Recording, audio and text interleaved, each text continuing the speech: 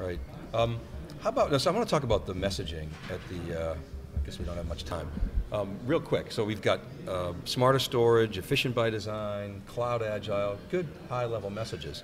You started to talk about some of the examples beneath them. Is this really the roadmap that you're going to put forth in terms of the portfolio over the next 2 to 3 years? It is. It'll influence my investment decisions, so we will use these attributes as kind of a key lever that will inform what we're doing in our development plans. We'll be able to describe them that way. There isn't clean boundaries between any of these attributes, but clearly, based on the 20 plus innovations we're announcing here today, you'll start to see common threads in how we're approaching our portfolio and how that translates then into value for the client.